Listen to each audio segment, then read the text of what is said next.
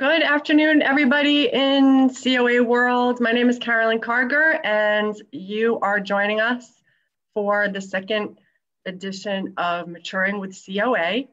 And today we are really lucky to have a conversation with a very special person at COA, and her name is Amy Robinson. Hi, Amy. Hi, Carolyn. Thank you so much for joining us today, Amy.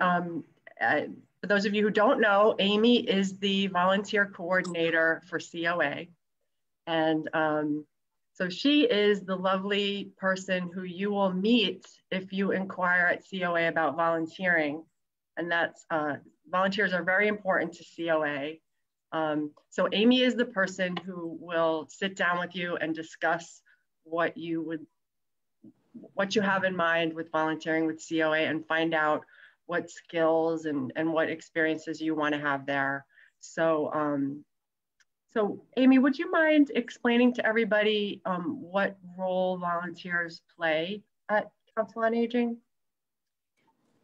Absolutely. They are so vital to what we do. And often we say that word, people are vital to the organization, but our volunteers are what make things happen. We're a nonprofit organization, as you know, and there's no way that we could pay staff to do everything that needs to be done for the seniors in St. Johns County. And that's where our volunteers step in. They come here, they do whatever needs to be done throughout the county to make the mission of Council on Aging happen. So without them partnering with our wonderful staff, we just could not offer the scope of services that we do. And we are just so grateful. They're very important, very important. Absolutely. Can you talk about what are some good reasons to consider volunteering for COA? Sure. I think if you just don't know what you might want to do, like you have a void in your day and you're bored, Council on Aging is a great place to volunteer. And if volunteering is great in general, we would love to have volunteers volunteer with us, but there are other places in the county too. So volunteering is vital to this maturing and aging process and growing. But yeah, how they would get started. Remind me where we were going. I got off track. We were just saying like good reasons why people volunteer with COA. Right. Reasons they want something to do. They want to give back. They're maybe just wanting to belong somewhere. We offer community and a family here. So. And I would imagine that sometimes, and I'm sure I've met some volunteers whose family members have benefited from COA's services. I would think that you probably get a fair share of people whose family has been helped by COA. Right. Yes. Or yeah, absolutely. Or they've been touched. Maybe they weren't in this area and they've moved here, but they have a loved one who needed something. So they've seen that need. And even if they come here and they see that we help to meet those needs. So great. So would you say you have a high percentage of retired people coming in to help at COA? Yes, there are several, probably the majority, 70% or so of our volunteers are retired. Okay. But we do That's have a high percentage. Yes, yeah. I would say at least 70%. So I think the idea of retirement kind of is a good topic for us to talk about on this particular show, which is called Maturing with COA, because the idea behind these conversations is that, yes, people are aging and time is passing. So we are getting older. But that's not all we're doing. We're still growing at every age, and that can be called maturing. So it's a growth process as opposed to just a sort of a wearing out process. So Absolutely. now I wanted to share with you that I remember when my dad retired, my father-in-law, when he heard about it, told me, he said, "So your dad's retiring?" I said, "Yeah." He said, "Tell him retirement stinks." Oh my. So retirement, you know, is a concept, and it means different things to different people. And for some people, like technically the word means retiring. Retiring from what? Retiring from your paid employment or your business, retirement from the public, or retirement from the community. You know, what exactly, I guess it means different things to different people. But I think what we find at COA is that we get a fair amount of people coming in who, you know, have achieved that state of retirement and are wondering, is that all there is? So what's your experience with people coming in as volunteers? I think you've hit the nail on the head. I think that a lot of people retire and from work, but it's then that opportunity to start giving back. And they look forward to it, and they want to help those who are less fortunate or those who have need. And we offer so many services. And I love Council on Aging because there are so many things. So regardless of your background, what you've done in the past, there is something that you can find that's fulfilling here. And I tell volunteers when they start the process, you know, these are the different things that we offer. And if this particular opportunity is not fulfilling with you, try it for a couple of weeks. But let's find you where you're going to be fulfilled, where you're going to grow personally, where you're going to thrive. Because people who are thriving in how they're giving are really pouring beautiful life into the clients that we serve. So it's all about finding that perfect sweet spot for someone to really connect and really feel fulfilled in their giving. Yeah. And I would imagine too, you know, people who are at retirement age have tremendous skills and experience. So these are all really valuable resources that can help seniors who need help. And also bring a lot of fulfillment to the volunteers who now have the time at their disposal to offer them to people who are in need. Right. So that's really great. And sometimes in your work, you've worked, but you have to do what your employer says. And here you have the opportunity to give where your passions are. And that's so fulfilling to have more of a say on how you give and what you do with your time. And it's good for people to know that you're sensitive to that. Absolutely. That you want them to feel fulfilled and to enjoy what they're doing. So that's great. Yeah. So what is the process in learning about these opportunities and getting to know COA?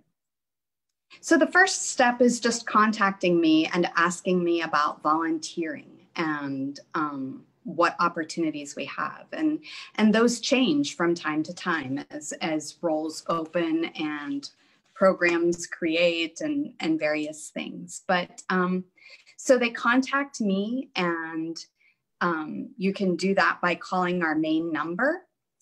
That's 209-3700. Or going on our website, and in the top right-hand corner on our website, coasjc.org, there's a tab that says get involved. And if they click that get involved, that goes to donate, volunteer. And clicking there, they'll be able to get my contact information or email me. And so contact me, and then I send a volunteer application. And once I receive someone's volunteer application, then I interview them. Right now, we're doing interviews over the phone because of COVID, but usually that would be an in-person interview and a tour where I just show all the different opportunities that we have. And then we just talk like you and I are talking right now, and find out what they might want to do after they get to see it in action. So that's terrific. And what have volunteers been doing right now, so people have an idea of the scope of the roles that volunteers can play? So right now, the biggest thing that we've had going on is Meals on Wheels. And a lot of people are really familiar with that. Participants, clients receive a nutritionally balanced meal. The volunteers deliver that. In with that is a built-in wellness check. So that senior is getting just a little bit of socialization, a wellness check, and their meal. And so we have those, that happens all over St. Johns County. So if you live in the Trout Creek area or up in Ponte Vedra or out in Hastings, or here in St. Augustine, we have clients who receive those meals. So we can connect you with a route in your area. And so those volunteers have been phenomenal through all of our changes and protocols and things like that. And we just so appreciate how much those volunteers have done and how they've stepped up.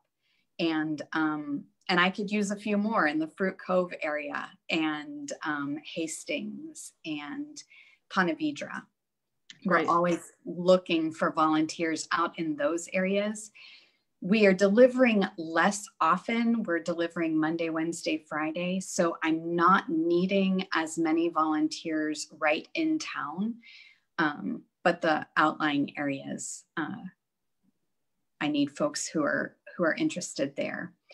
And then River House Presents. That's been kind of new, and you've been really involved in getting that going. But that's our online classes, and volunteers have been videoing classes and various programs to go up on our YouTube channel.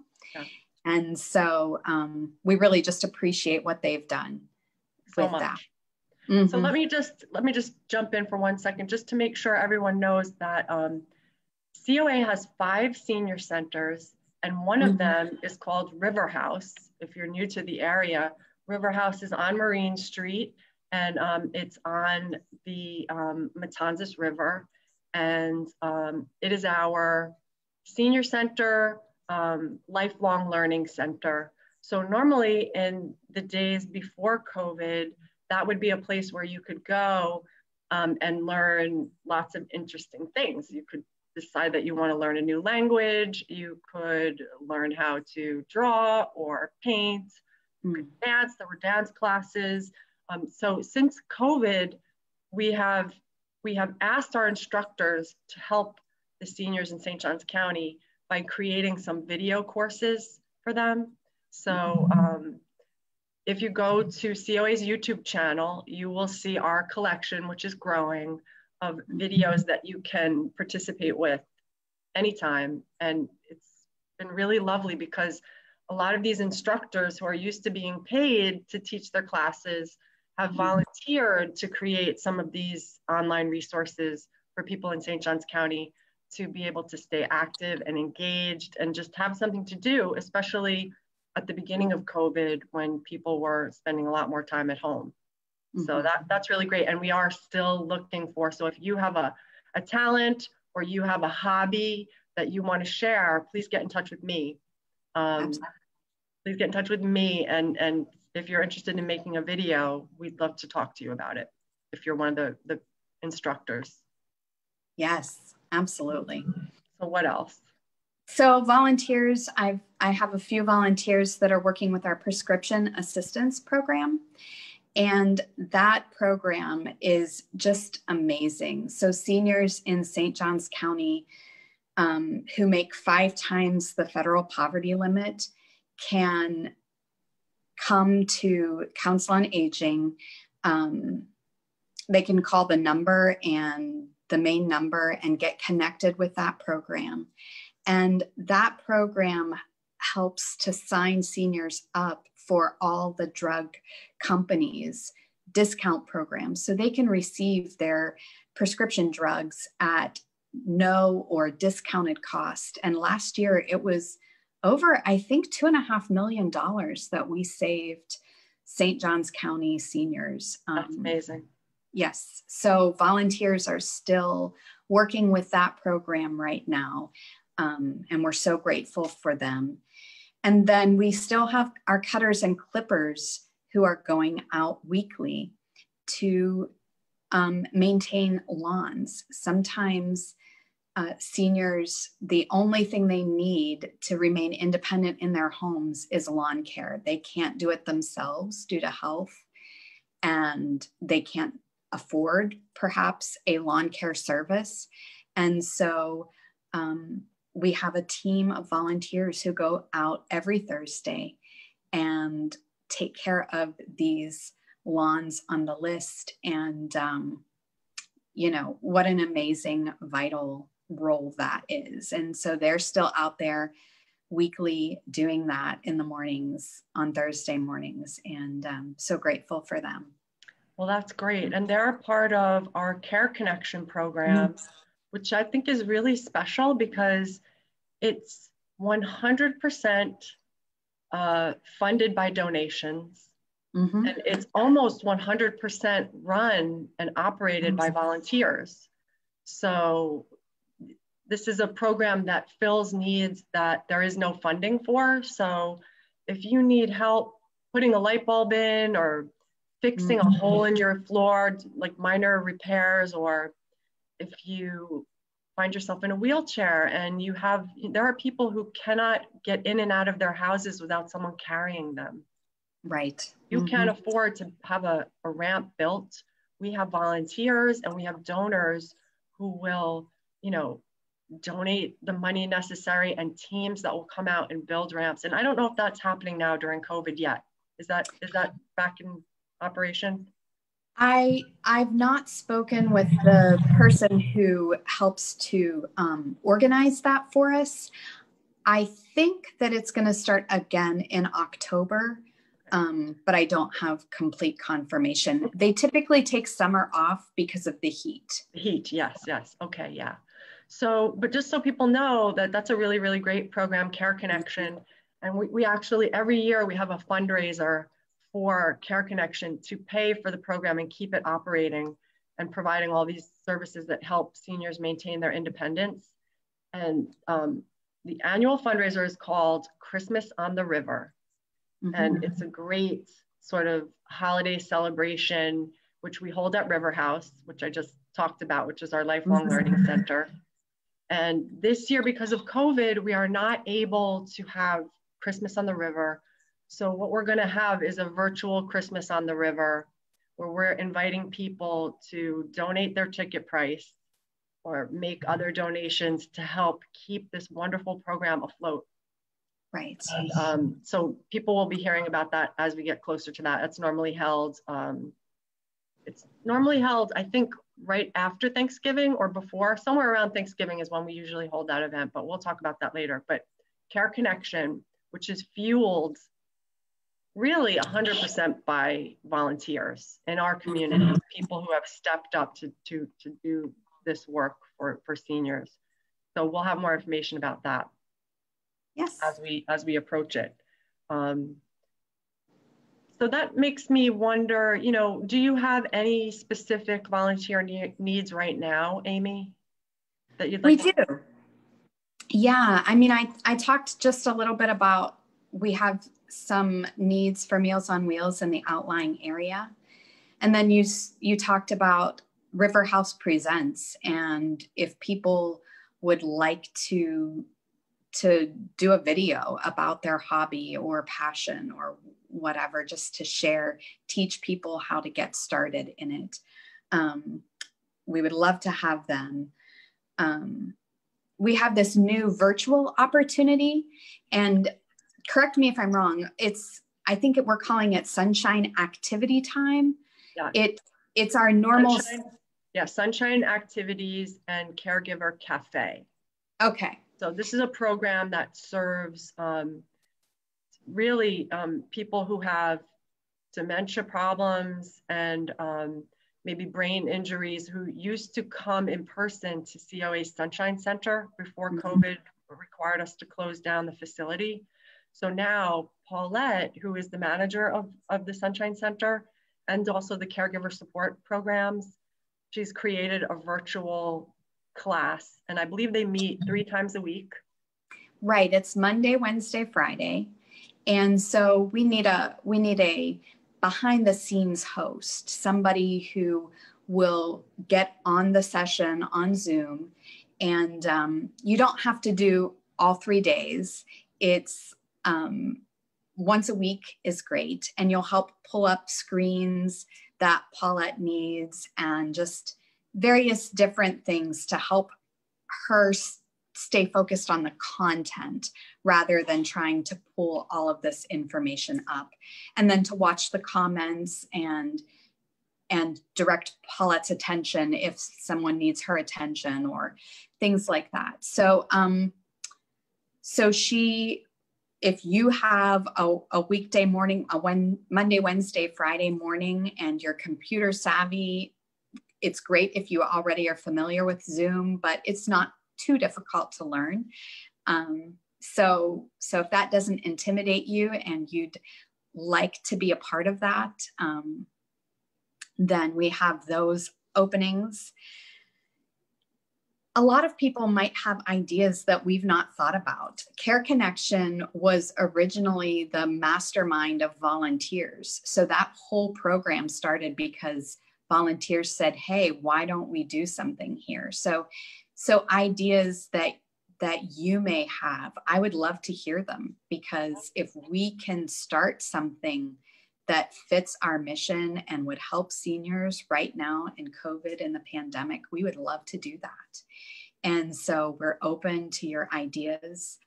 Another thing, if you can't volunteer right now, and we are a nonprofit, and a lot of our other funding for the in-person services, we're not receiving that right now. So we would love to have you join our Elder Guard and become a monthly donor. And then if you would we would love to have people who would share that opportunity with others. If you talk about what COA has meant to you, and we would just spread the word and help us get the word out that we have this new Elder Guard, and they can be a part of it and join with us in the mission. And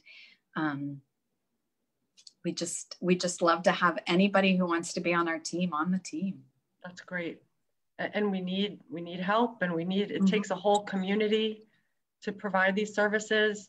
And I like to say that our Council on Aging in St. Johns County, we are the Cadillac of Council on Aging, because in many other counties, I know this from personal family experience, when you have a senior family member that you need to find services for, you are kind of on your own.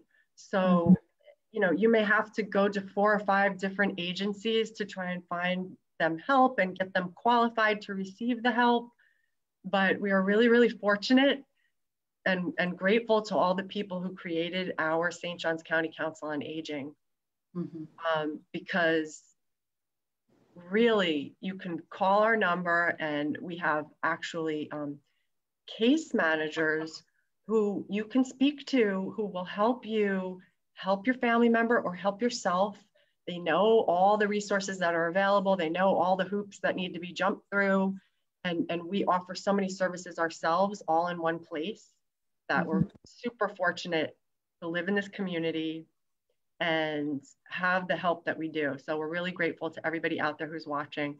And that just reminds me that I always want to mention thank you to our donors. Thank you to our new members of Elder Guard, which was created really with the idea that there are many of our volunteers and our supporters who cannot participate at this particular moment. Maybe they're seniors, maybe they have health conditions where they're nervous about interacting with the public. So we created the Elder Guard because it's a great way for people to get involved, and it's not necessary to give a large sum of money. It can be a monthly donation if you'd like to do that. And it adds up over time, and it will help us meet these current needs that we've never had before because of COVID, to come up with some virtual solutions to getting seniors and caregivers the help and support that they need. So thank you to everybody. We've had a really great response to Elder Guard. Thank you for joining. And also thank you to our caring partners. So we have partners in the community who have taken a bigger role in helping us to be there for the seniors and the caregivers in our county. So I would just like to give a thank you to our caring partners this year. We have Christ Episcopal Church at Serenata Beach Club. They have stepped up to be a caring partner for us this year. We have Endless Summer Realty, which is a real estate company in St. Johns County. And we have Flagler Health Plus, which is how we refer to Flagler Hospital now. We have Island Doctors, which is a medical practice in St. Johns County.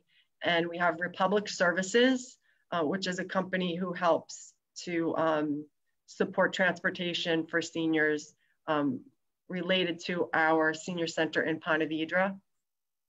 So thank you to all of our caring partners. Couldn't do it without you. And if you happen to come in contact with any of our caring partners, please thank them. Absolutely. I think they would love to hear that you appreciate that they are being there for seniors in St. Johns County with us. I agree. So yeah, so my last question for you, I think, is a question that I'm asking everybody, which is, in your case, Amy, since you're so young, I'll ask you both questions, but I would like to ask you, if you could go back in time, since we're talking about maturing and the ways that we evolve and the things that we learn, the more time we spend on the planet, if you could go back in time and give yourself one piece of advice in life, what would you tell yourself at 18 years old? I'm not sure. I think you know, and I'm not sure how many people are aware. I got the privilege to care for my parents. They were in their 60s and started to suffer from different health problems, and they required some 24-hour care. And so I got to take care of them for 3 years in my home. Oh, wow. And when that happened, I was trying to make all these decisions, and I'm somebody who really frets about doing everything right and making the right decisions and not messing up, not making any mistakes. And so I was really struggling with how to make these decisions. And my husband said to me, I said, what am I going to do? What if I make the wrong decision? And he said, make the best decision that you can right now. And if things change or you don't like how it's working, change your mind.